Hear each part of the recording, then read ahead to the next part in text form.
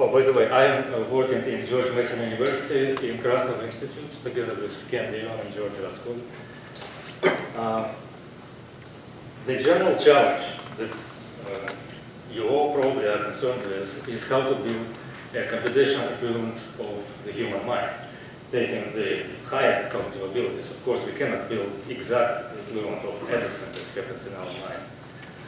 And, well, the bottom line is that there are two approaches. One is to build it piece by piece, like first we build vision, then audition, then motion control, then language processing. At the end, we may want to build intelligence. Or we start with something small and let it grow by teaching. And so what the learning is actually, so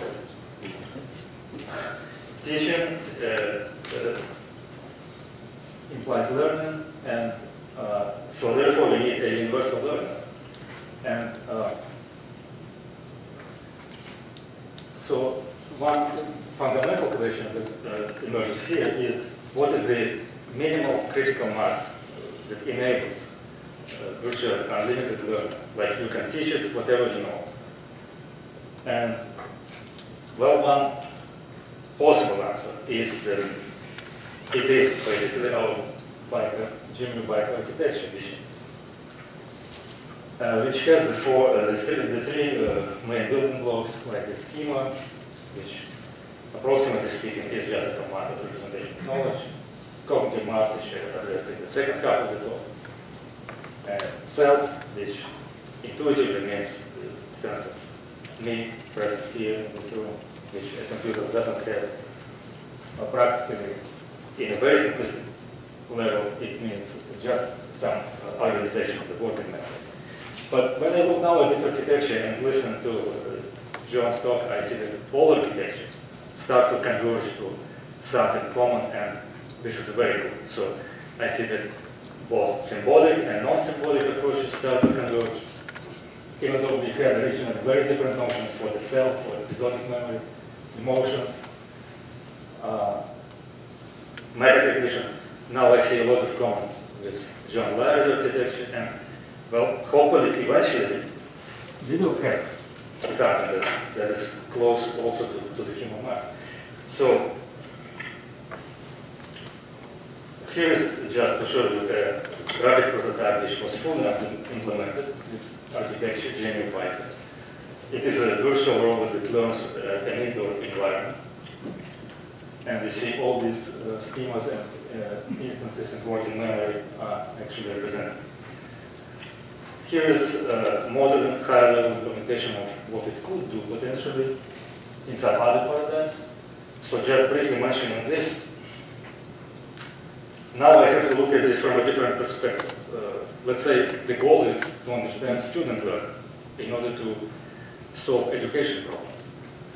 But funded from the data is terminated. Now for different sources, so we shift our focus of thinking here. And what if we cannot do experiments in the classroom, and we cannot reproduce the authentic classroom setting in the laboratory? Then we have to use computational approach. And why not use the same BICA to solve this problem? So, what is cognitive constructor? Well, it is a multi-dimensional, multimodal thing. It is going to be a rapid prototype of BICA, a linguist and a conversational agent, an electronic student and a method learner, an automatic programmer, for example, if you select this domain of teaching, for example. A virtually embodied intelligent agent and a cognitive engineer, and that will explain the data, which justifies the term cognitive constructor. So why do I call it cognitive constructor? Because we implement a virtual micro-world for it, which represents the domain of knowledge. For example, it is the elementary school science or high school physics, which has not only diagrams representing physical objects like blocks and ropes, it also has elements representing concepts like forces or even instances of equilibrium of forces, which are treated at the same level as objects in this world. Okay? So now, by manipulating these objects, you can actually do some learning simply by constructing something from a box, like in a box form. So, okay. So in this case, the student has also interface with this world, and the simulation goes in parallel, so the student can actually learn from the agent and teach the agent lessons. Here's an example how would you do an automatic program.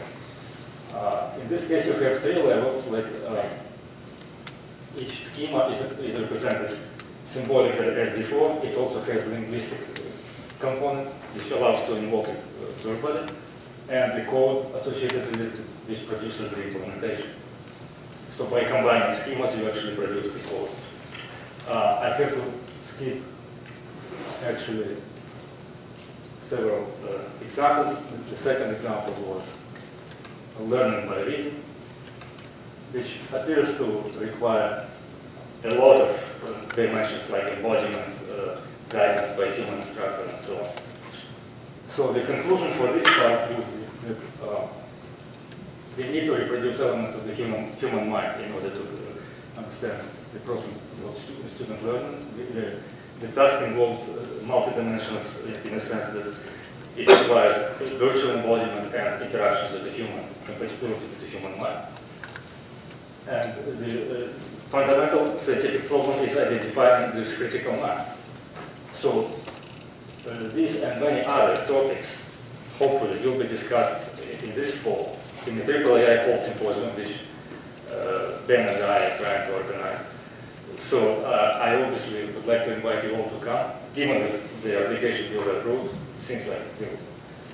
So keep watching for the AAAI website. Now I go back to the notion of cognitive mind. And the idea in this case is to organize concepts in some abstract space in order to capture semantics geometrically, so that similar concepts would be close to each other, like synonyms, and antonyms would be separated far apart. To give an example, here is what you can do with colors, just by arranging them based on RGB coordinates. You see similar colors are close to each other, opposite colors are on the opposite side. Well, the question is, can you do this with words? Well, the answer is yes. The short answer is yes. If you start by embedding words as vectors in abstract multidimensional space, constructing this energy function, optimizing configuration of vectors to minimize this energy function. So what you get is some distribution of English words, so that synonyms again are close to each other, antonyms are far apart, which is similar for very different dictionaries. And it is low dimensional, so these are the principal components. You see only 4 significant principal components in one dictionary, only 5 in another. And how many dimensions word have? So these are pictures for several other languages. Here are sorted list of words, so you can actually see the semantics for the first principal component, which gives a sense of positive. Actually, it is not just predominant, it's 100% selection of words that are positive. So if you take the opposite side of the list, they are all negative. If you look at the other principal component, they are all exciting. Here, they are all calming. And you can see the third dimension, open versus closed. And then you see in German dictionary, the same distribution. And so the question is, well, you can measure correlation and prove that there is consistency across languages, across dictionaries, by mapping words across these maps. How can you apply this? Well, you can do semantic twisting by taking all synonyms of a word and ranking them by those dimensions, selecting those that you want. Or you can, let's say, take a bunch of map-line abstracts, compute the center of mass of each abstract by indexed words in this map, and then select the most exciting, let's say the most exciting abstract, the most calm, and the most negative, the most positive. So here's the most positive abstract. I highlighted the words that probably caused it to be most positive. Here's the most negative. Here's the most calming, and here's the most exciting. I could never imagine that this would be published as an abstract in a journal, but it is. It was instantly found among 500 abstracts. Instantly found, okay? So I can do the same. I can do the same with Shakespeare's sonnets. This is the most positive sonnet. And this is the most negative Shakespeare sonnet. You can see what it says here. Okay?